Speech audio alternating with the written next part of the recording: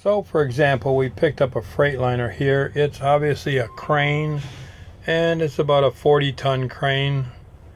So this thing is, looking out the mirror, it's good and long, and it's got my tow car. You can see my tow car in the back there hooked to it. So I have to figure out what the length of this vehicle is total and how many axles it has. This particular one has 2 rear driving axles. Some of them have up to 7 to 10 axles. When you get in the truck and you get going down the road, what you want to do almost immediately is take that truck to about 35 to 45 miles an hour and then aggressively step on the brakes to see if that truck pulls to the left or the right, or whether it even stops, because some of these vehicles are not designed well to stop in a hurry or stop hardly at all. You almost have to downshift to get the daggum things to stop. But you need to know this before you take that out on the highway and some car pulls in front of you and slams the brakes on, which is going to happen, trust me. So you'll get going down the road 35 to 40, aggressively step on the brakes and just lightly take your hand off the wheel to see which way it's going to travel, or whether it's going to brake in a straight line, or even the distance it's going to stop in, because you need to know this right away. So you're going down the road, and we're going to use this parking space to be your highway. You want to be in the center of that lane. Now this sounds like, you know, big deal. How simple can you get? But listen to this. If you index your truck properly, you're going to be driving these daggum things at night where you can't see the back end of your truck. You don't know where this thing is in the lane. So you're going to get yourself by the mirrors. You can see that mirror over there, and you can see that I'm just about in the center of this lane. There's the right hand mirror. We'll come around here to the left hand mirror and see the line right there. I might be a hair off, but let's pretend I'm in dead center of the lane. At that point that I'm in the center of the lane traveling down the road, I would look over here and I would index this truck.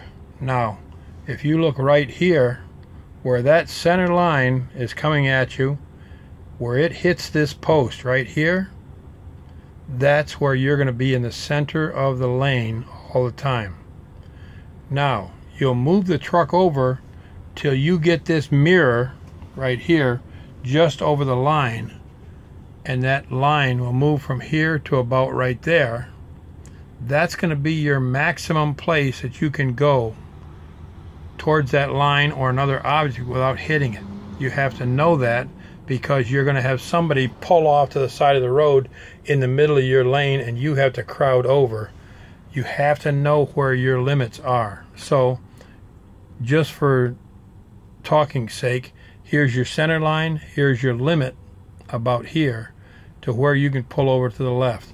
Also to the right, you'll squeeze that truck until it's riding right almost exactly on the line, minus about 4 inches for the mirror, of course, and that's going to be your line. That's going to be where your point is, and that line out on the road is going to probably be, this is the line in the center, so it's probably going to be right over in here somewhere is your maximum. You can go over to the right without slamming into something. Now, I'm going to be telling you later on off-tracking and turning of RVs and buses. But for now, I'm sitting in a crane, so I'm going to talk about the off-tracking on a crane. So, let's look at our rear axles, and you can see that on this truck, there's 2 rear axles. You have to know immediately when you get to moving that truck or vehicle where your pivot point is in the rear. And that pivot point is the point you always keep in your mind. The pivot point here is right there between those two. I don't know where I am here. Is right there between those 2 axles. That's your pivot point.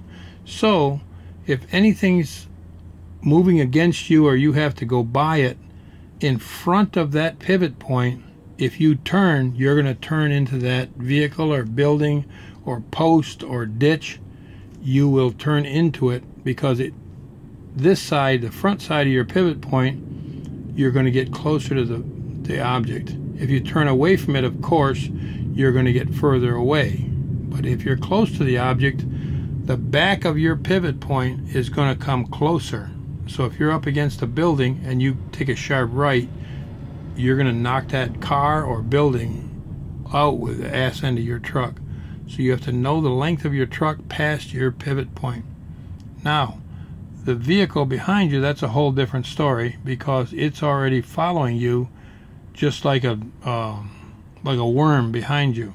So as you turn, you have to keep track of where the center of that ball is that you're hooked to, what that's going to do. So as you turn to the right, the car is going to go to the left. As you turn to the left, the car is going to go to the right. So as you're turning that vehicle, your off tracking is the distance that you have to be, or the distance that that vehicle is going to run to the left or the right when you start turning. And that's the distance that your pivot point will move from going straight to where you're going to be in the middle or the apex of your turn. Once you're past that pivot point in the rear, you can keep turning to the left to avoid it, because the truck's going to move away from it, and so is the tow vehicle. But before you get to that pivot point, and you have to know it, you're going to get closer to those vehicles. And the same goes on the right hand side. If you're turning to the right, you gotta be aware of your pivot point. A good driver, when he turns a corner, is going to picture that pivot point coming out right in the dead center of the lane, to the left or the right, depending on which way you're turning. So if you're making a left-hand turn up here to where that truck is, you would plan to pull out into the intersection and start making your turn. So that's your pivot point, the center of that pivot point in your tires. The truck comes out, the pivot point in the center of the lane you're going into on that turn. And it takes some practice, but the better you get at it, the more you will know. Now, I realize that you're thinking, well, the lanes aren't very wide and the trucks are very wide. You don't have a lot of room to play with. But if you are a line hugger, which they call, one of them they call a line hugger, which on the left-hand side, if you're hugging that line and somebody jumps out of the right-hand side off the median into your lane for whatever reason, you got nowhere to go but either off the road or into that next car or lane beside you. If you're on the right-hand side, which they say you're afraid of the wall, and you're hugging that line, anything happens on the left side and your truck is off the road, and you have a control problem. If there's a berm or an edge on the pavement of any reason, you're usually off in the gravel or something, you're in double trouble, because now you're trying to avoid something on the left. If you're dead center in the lane, then you know that you at least have a little bit of room to play with left and right should anything happen. And while I've got you here, when you're going down the road, you always keep in mind to plan an escape route. So if there's trucks all the way to your left, cars all the way to your right, and you're being squeezed down through there at 70 miles an hour, start looking for an escape route. And if there is not an escape route for you to get out of trouble, say the truck blows a tire and swerves into your lane, or the car hits a deer and swerves in front of you, and I'm talking from experience, they swerve slam in front of you. If there is not a safety bumper between the two of you or an escape route, it's time for you to get the heck out of there and build yourself an escape route. Find your honey hole, which is somewhere you can safely follow a vehicle doing the same speed you want to do, and there's not somebody tailgating you. Because things happen out here the minute you think you've got control. That's the time that everything breaks loose and you are learning to pray.